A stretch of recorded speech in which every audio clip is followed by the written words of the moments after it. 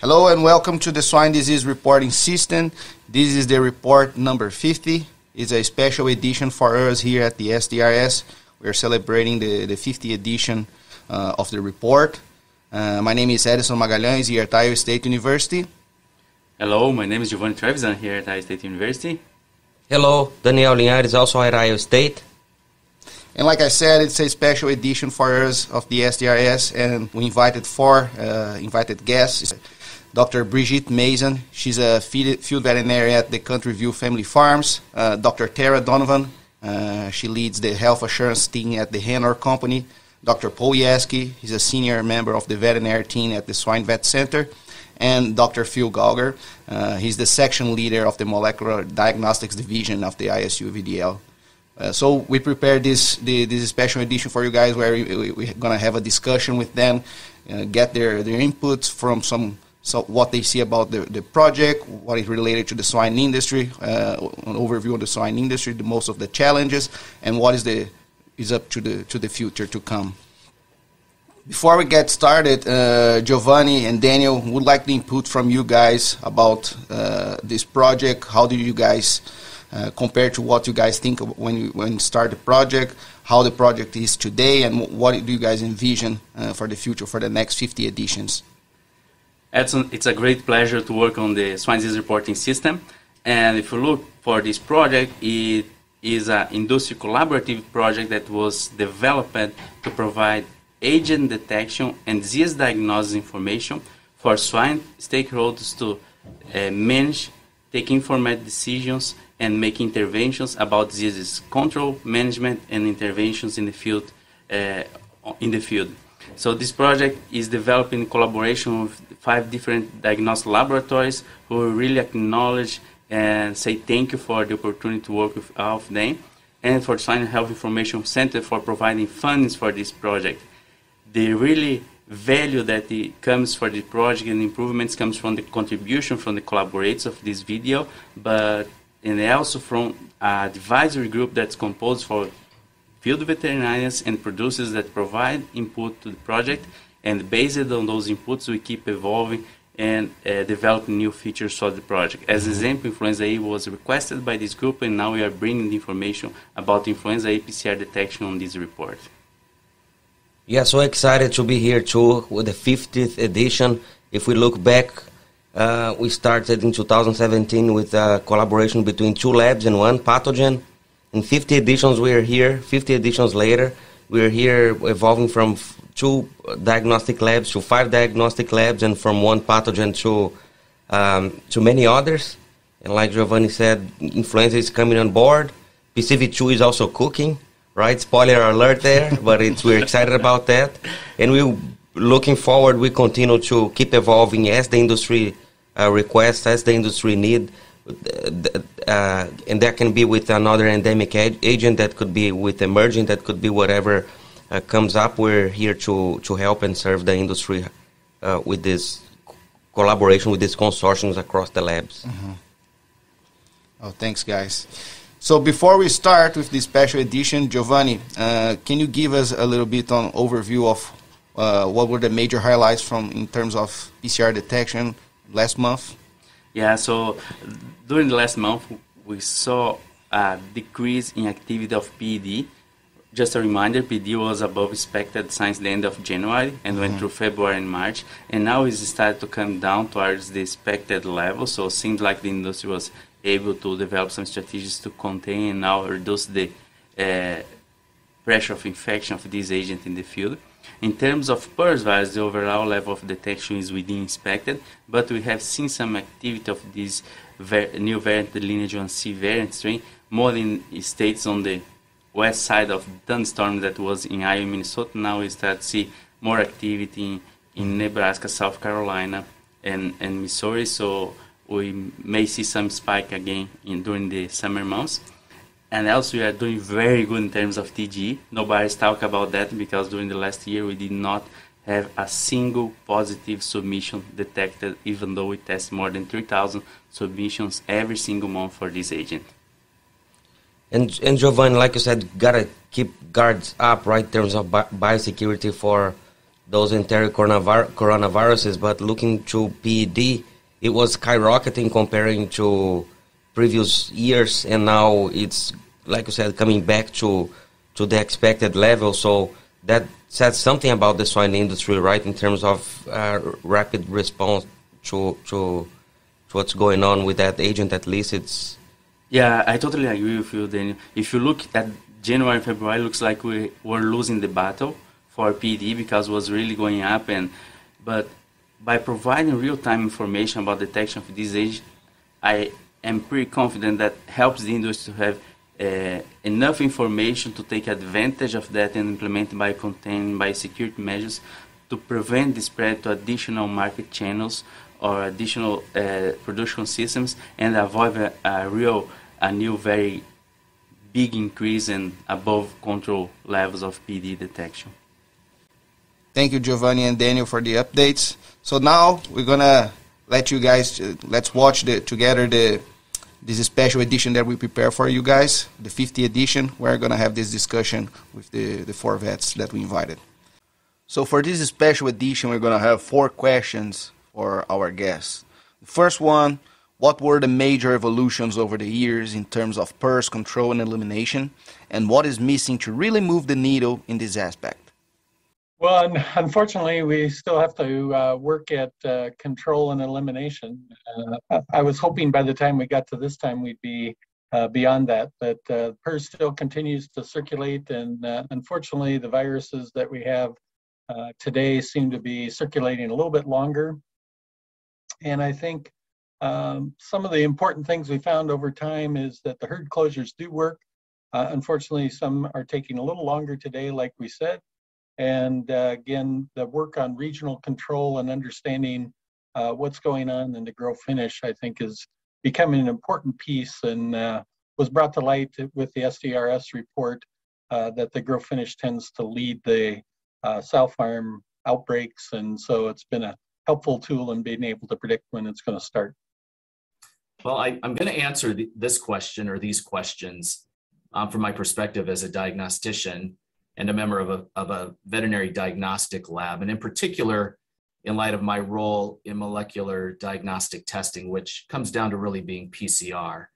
And I think over the years, in terms of PRRS control and elimination, I think what's been impressive is the fact that we've been able to understand further what it really means to have PRRS existing at an extremely low prevalence within production systems or populations down at the farm level that I think wasn't really understood before the research was conducted.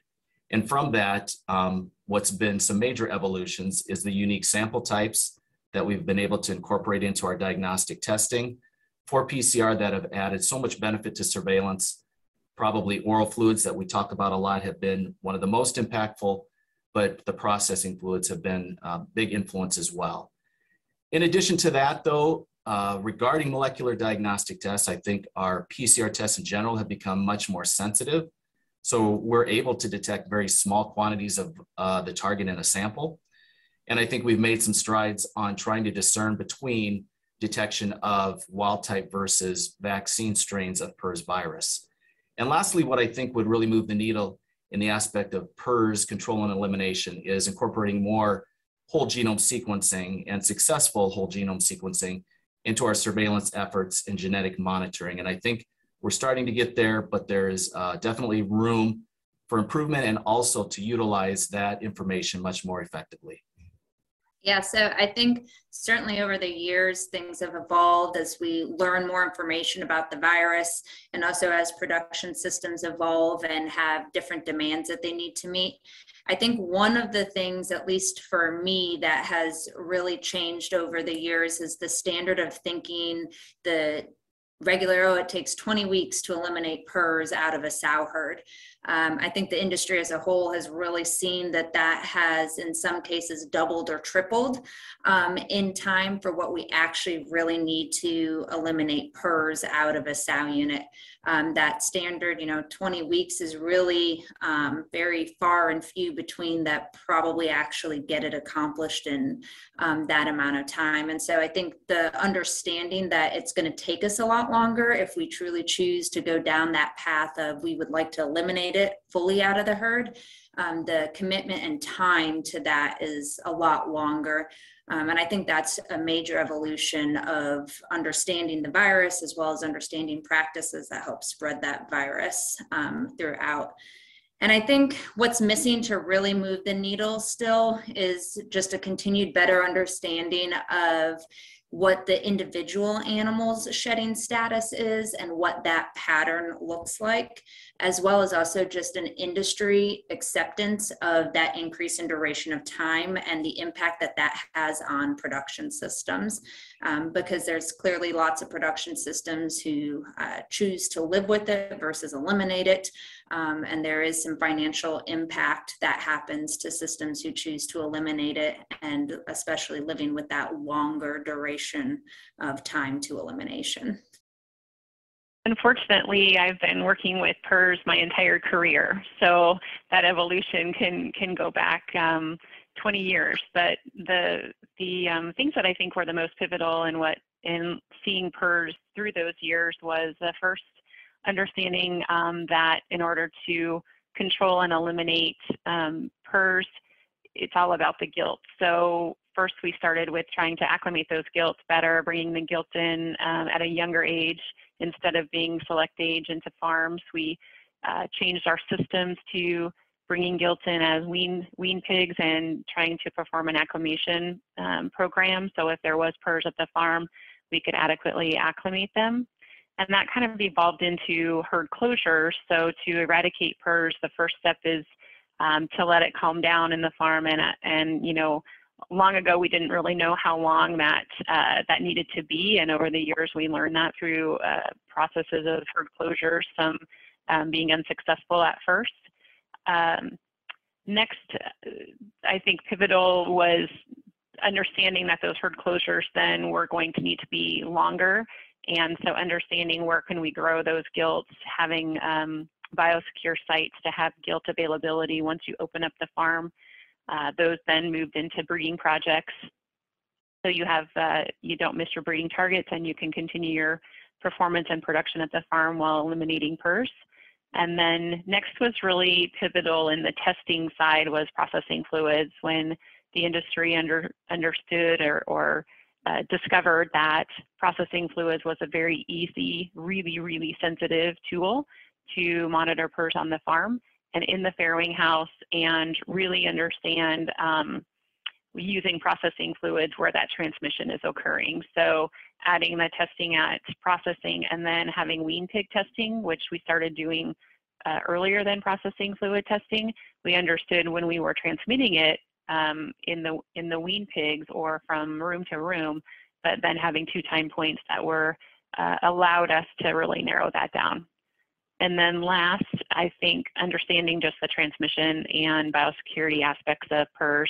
PED really helped us to understand about PRRS as well, because PED is so visual. When you have an infection or introduction of PED, you know really soon after it occurs, and that helped us to understand some of the gaps that we had in our biosecurity on the sow farm side.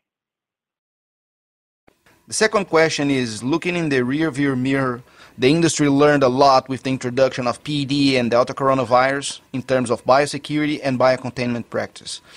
What are the next low-hanging fruits to keep improving? That's a good question. In regards to molecular testing at the time, in particular, PED was introduced into the US. The diagnostic labs became very busy with a large number of samples that were required for diagnostic testing, both to diagnose and to monitor the presence of the virus in our production systems. And I think from the diagnostic lab perspective, we had to change some of our methods within the lab stream of handling samples in order to reduce potential cross-contamination. And that actually occurred because we hadn't dealt with such strongly positive or hot positive, I would say, samples in the past like we did for PED. And so that required some adjustments for how we handled the samples, some of our processes through getting those from sample to extraction to a PCR result, and then providing a result to the veterinarian or client and their producer that they could trust. So I think in light of that and what was required within the diagnostic lab, I look further out beyond the lab walls, so to speak, and what's going on out in the industry. And from my perspective, I still think that what we need to consider is more surveillance of the high-risk areas that are leading to transmission of the virus, which I still think is somewhat perplexing for a lot of us or veterinarians and the producers themselves who have very good biosecurity in place, but the virus still seems to move around. But in particular, with that comment, I think we still need to consider transportation of affected animals, those transport vehicles as being a high-risk area. A lot of work is being done on feed to understand that further. And I think just other entities that may harbor the virus in particular, that are high-risk areas in particular, are slaughter plants where maybe the risk is still there for bringing those viruses back and somehow getting into our production system. So I think that there's some areas for improvement there. I hope that the industry continues to consider that and how surveillance through testing and then follow-up cleaning disinfection will help improve our control of things like PED as well as Delta coronavirus out in the industry. Yeah, so I definitely myself have learned a lot with PED and Delta and how we can move it across systems. I still think, to be honest, the market hauling and the feeder pig hauling is still very low-hanging fruit that, though we've identified it as an area that needs continuous improvement on, I don't know that we've really moved it yet to a level of confidence to say that, yeah, we can check that off the box and really have great biosecurity around market hauling.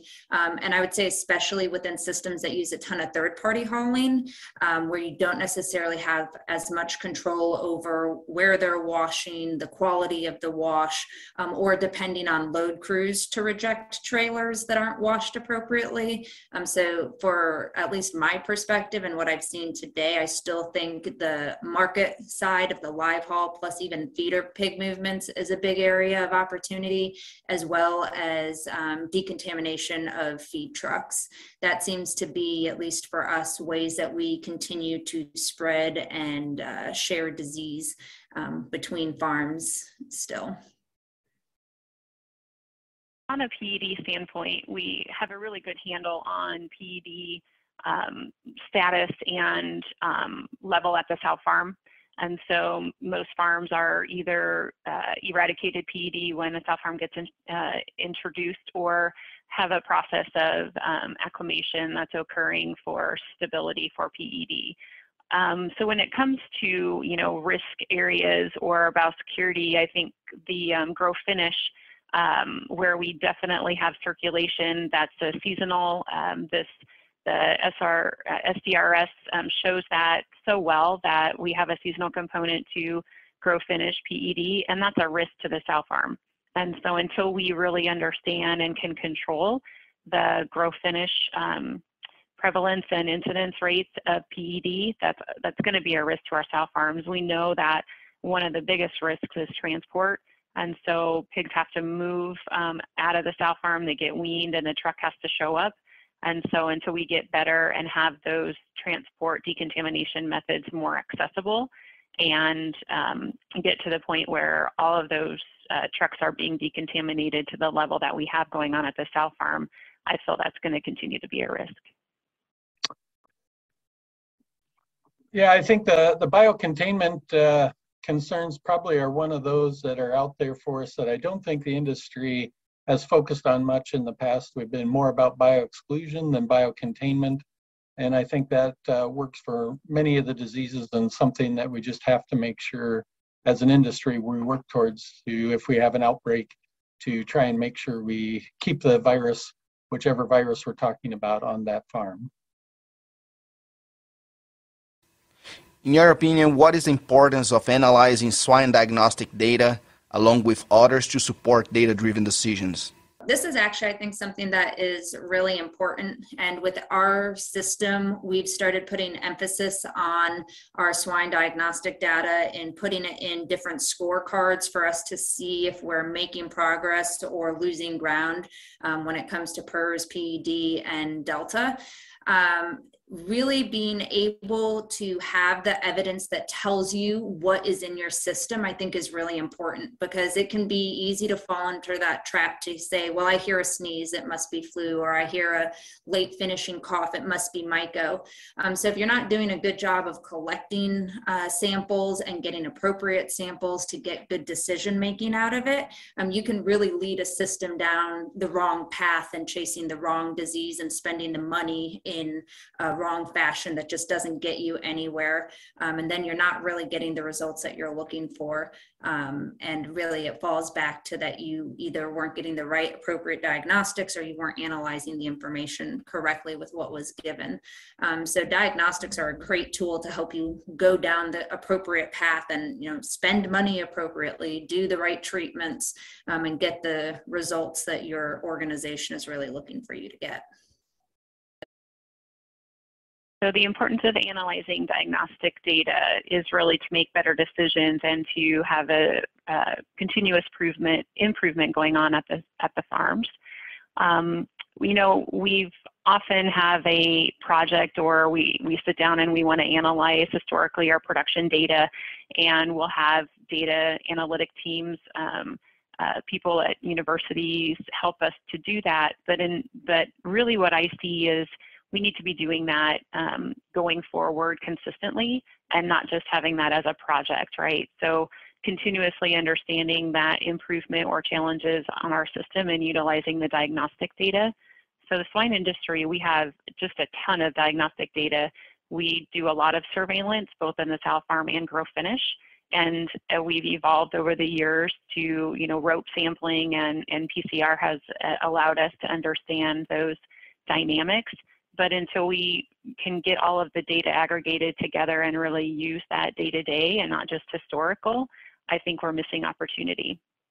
And so this program helps us to do that, right? To collaborate different diagnostic labs and look at industry data collated. And I think that's really the key to the future for us to make better decisions. Another important aspect of analyzing swine diagnostic data is understanding that when we have endemic disease or a disease in the pigs such as PRRS, we would have more antimicrobial use in those pigs. They get sick with other secondary bacterial diseases, and we use more antibiotics. So one thing that we've learned in our system is as we eradicate diseases like PRRS in our farms, we see a reduction in antimicrobial use. And I think that's also an important part of analyzing the data and understanding that elimination of disease is really going to have an impact on other things that are costly for your farm. I think they've been very helpful for us in being able to correlate that. For example, the SDRS report along with the MSHMP report.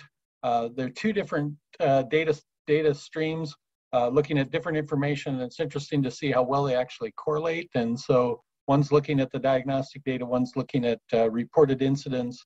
And I think that helps to build confidence that we're understanding more about how these pathogens are moving and working through herds and understanding that through areas and populations. So again, I think it's very helpful to have that information aggregated.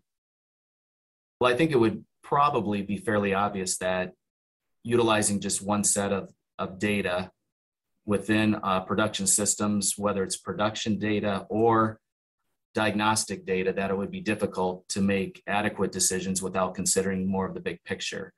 And I think that's true not only out in the field, the industry or production systems, but true within our diagnostic lab as well.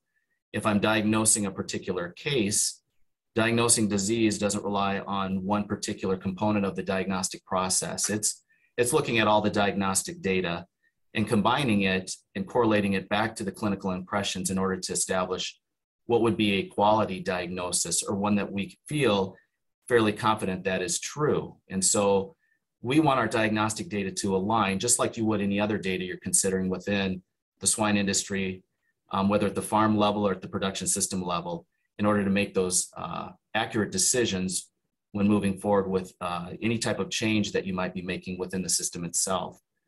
In particular, what I think has become really important and necessary for a component of that diagnostic data is back to genetic sequencing. And it's been increasing over the years, and I think it's well understood the importance there. But if you don't understand what's circulating at the farm or production system level down to the genetics of the virus or even the bacteria, then you're not going to be able to really make adequate decisions regarding what needs to be done next in order to implement the strategies for controlling those particular pathogens that are affecting the farm or the production system. So the genetic data is very important. It does get correlated back with other diagnostic data and would be important with other metadata that the farm can put around that. Again, so that the decisions that are made are economically sound and would have a much better chance of being impactful. So again, without that genetic data and sequencing, even along the lines of our bacteria now that are becoming more important in looking at particular genes that are involved with virulence or something causing more severe disease, it's just going to be more difficult to be able to make those decisions that are impactful to controlling disease at the farm or production system level. And the last question is, what could the swine industry do to improve surveillance and security against FAD? So using surveillance data for security for foreign animal diseases. Well, we're all scared to death of foreign animal diseases, and every time I sit at a meeting, I get reminded of how are we going to be better prepared? What are we doing to prepare? And we definitely have made progress in the last few years, but we have more progress to make. I think the SHIP program, the Swine Health Improvement Program, that Dr. Main has helped us understand the poultry side of that type of program. I think that's going to be very helpful. I'm excited to see the progress we've made on that. Rope testing for foreign animal diseases. The way that our industry is set up with, so many sites and so much, we're already doing so much surveillance. Having a systematic surveillance method, as Dr. Main would say, in peacetime is, I think, ultra important to have a basis. So when or if it does happen, we have some baseline surveillance going on. We have people trained. There's the new program with, we can train some of our farm staff and technical staff to help us collect those samples. I think that's really, really important because we've got to be able to survey more animals on a more frequent basis in the case of FAD. So that's getting us more prepared. And I'm excited for both of those programs and what we've done so far. And then the last one, of course, we need to continue to work on euthanasia methods for our farm. On the sow farm side, especially, PED unfortunately taught us a lot about mass euthanasia on young pigs, but we definitely have more work to do on the adult animal and sow side. When we talk about the FADs, again, being a part of the Swine Health Improvement Project, I think, is one of the best things the industry can participate in that. That's going to help us to have a good organized system if we get to the point where we ever need to use it.